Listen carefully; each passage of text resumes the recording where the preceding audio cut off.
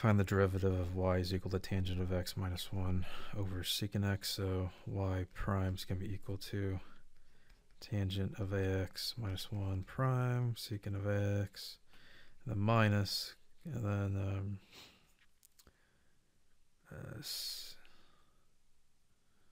tangent of x minus 1 times the secant of x prime. So we get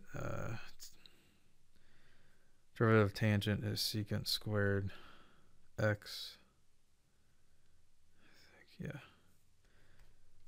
And then derivative of 1 is nothing, and then times secant.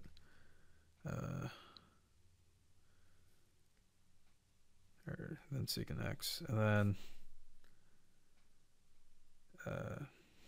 tangent of x minus 1. Then tangent of secant is secant tangent.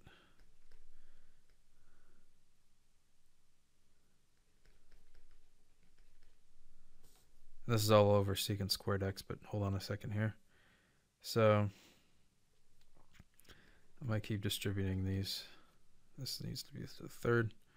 Minus tangent squared x secant x minus secant x tangent x.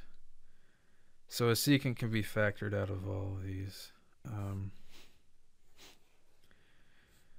So what we end up with is secant x.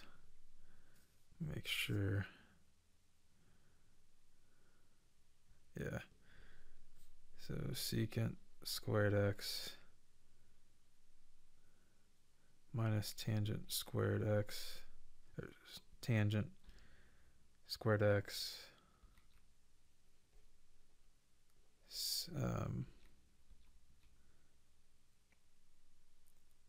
minus tangent x all over secant squared x. So this just becomes secant. And we end up with, see here, so you end up with secant squared minus tangent squared of x minus plus tangent, and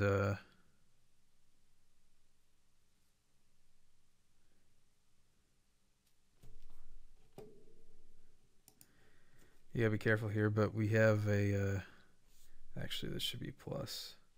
I forgot to distribute this one down here. I'm sorry about that. So what we have here is an identity minus tangent squared x plus tangent x over secant. This is an identity. This is just 1. So ultimately we have 1 plus tangent x over secant x. That's it. Yep.